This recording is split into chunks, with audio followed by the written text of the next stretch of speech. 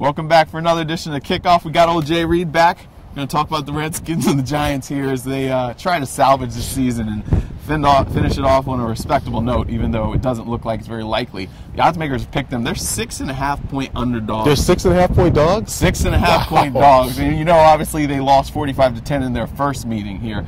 Jay, what are we looking at here? What is left to look at as they finish this season off? Well, I'll tell you, Jonesy, I mean, it's like we've been writing about and talking about for such a long time now. It's about Jay Gruden and Robert Griffin III. Jay Gruden could not make it any clearer. He does not want Robert Griffin III to be his quarterback. But you know, you see the bubble back there.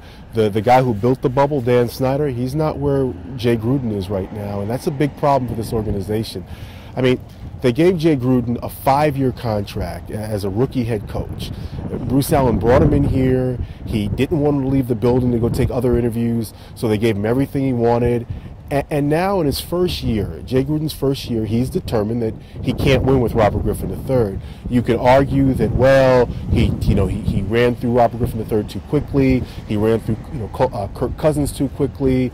You can argue all the things you want to argue, but at the end of the day, the Washington Redskins invested 5 years guaranteed in Jay Gruden, and he's your head coach. And if he says to you, Robert Griffin III can't play, and remember, also, another head coach also told them Robert Griffin III can't play in the pocket. So to me, it's sheer lunacy that you would not back Jay Gruden's play if you're Dan Snyder, who you gave him all this money, if you're Bruce Allen, who your fingerprints all over bringing this guy in here.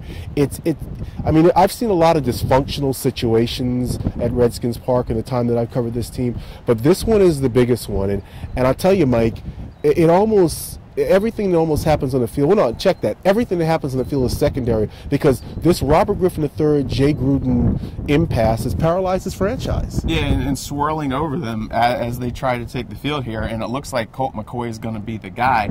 It is very important for Jay Gruden that Colt McCoy plays well, because if McCoy plays well, the Redskins are competitive. Even if they can steal a game in these last 3, all of them divisional, then Jay Gruden can go into the offseason and say, see, this is what I was telling you. This is what this guy can do on my offense. Let's go with him. Let's build everything else around him. Then we'll worry about the quarterback position later. But if Colt McCoy struggles, then that pressure on Jay Gruden to go back to Robert Griffin will get even bigger. And then Dan Snyder and Bruce Allen have a leg to stand on when they go into the offseason, and they can say, hey, work with our guy here. He is the one we are sticking with. You have to fix him. But we will see what happens, how the offense goes. They did not do well in any facet of the game the last time out. Offense, defense, they've got injuries on defense. Brandon Merriweather, Keenan Robinson, Jason Hatcher, none of them were practicing today on the final day of the week, and so it looks like they'll be without those 3 starters. They do look like they're going to get Deshaun Jackson back, which is big for Colt McCoy.